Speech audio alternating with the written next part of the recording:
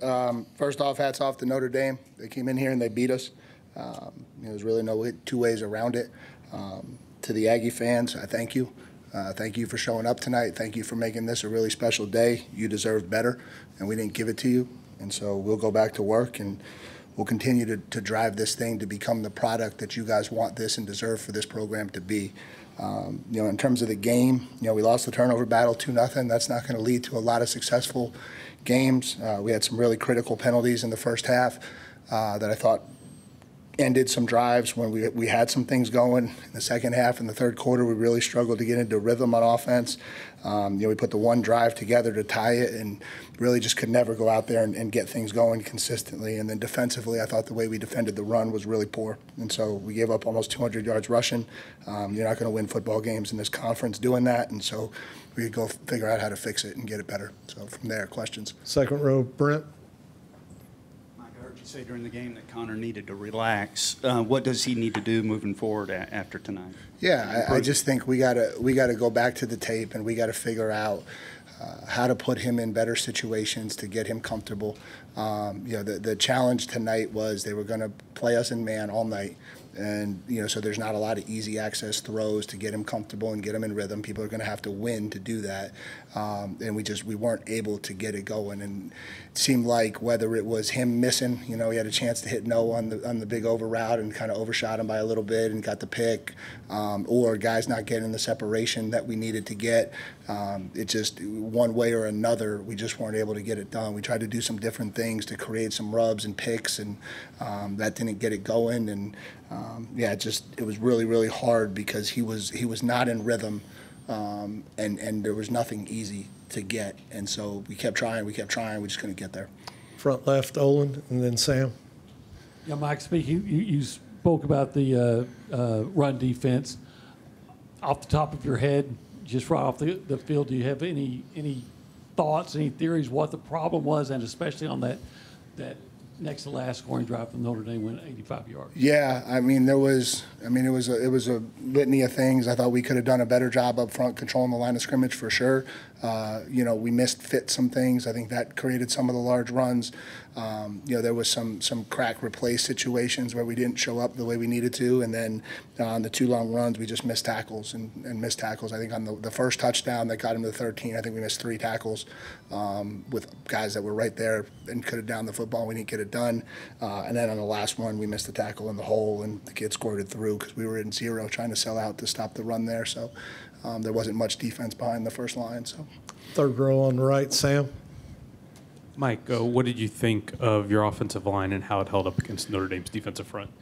Yeah, it didn't feel like the pocket was dirty. It felt like we had time to throw. Felt like we were able to get a little bit going in the run game. Not a ton, but we were able to get a little bit going in the run game. And so, it certainly felt like that was a little bit more neutral than it was, them having the complete upper hand. Second row on the left, Alex, and then down front.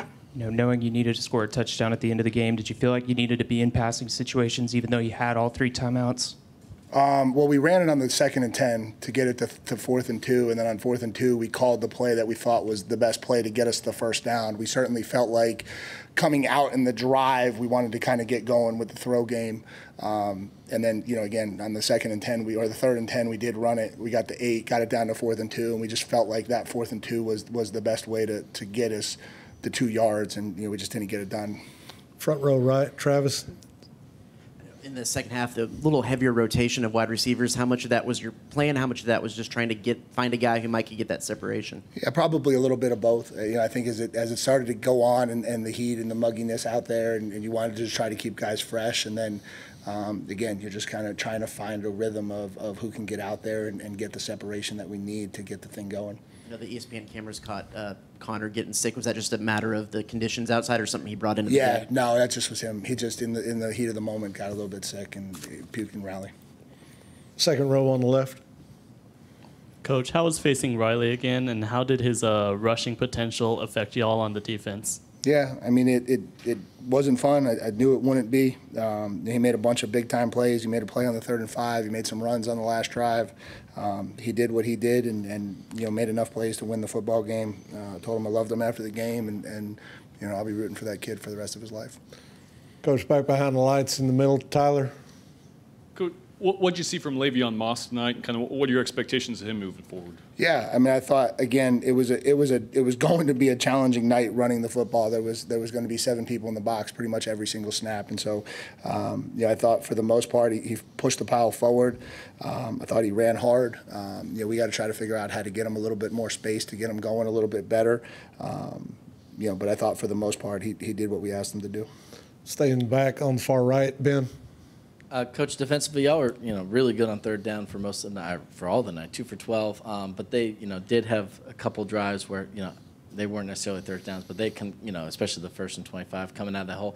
What did you see that they were able to kind of do to just in those fine moments kind of make those plays when they hadn't necessarily been having that success throughout the night? Yeah, we were really, really bad off schedule tonight on defense. 2nd and 8 to 2nd and 10. I think when we go back and watch the film, I think is going to be one of the worst down and distances of the night. And I think we got to look at what we're doing. We got to look at how we're challenging throws. I think we got really soft in our coverage in those down and distance. Almost like, we kind of got on our heels a little bit because we won first down, and that's the exact opposite of what you should do. Again, we were aware of it. We were trying to get it fixed and corrected. We just couldn't get it done. And so, ultimately at the end of the day, we had them 3rd and 5 backed up and had a chance to make a play to get off the field and didn't do it. And I think at the end of the day, that's the turning point in the game. We've got them 3rd and 5 on the 20-yard line. And we don't get them off the field. And I think if we get them off the field there, they're punting to us, and we've got the ball with a chance to go down and win it.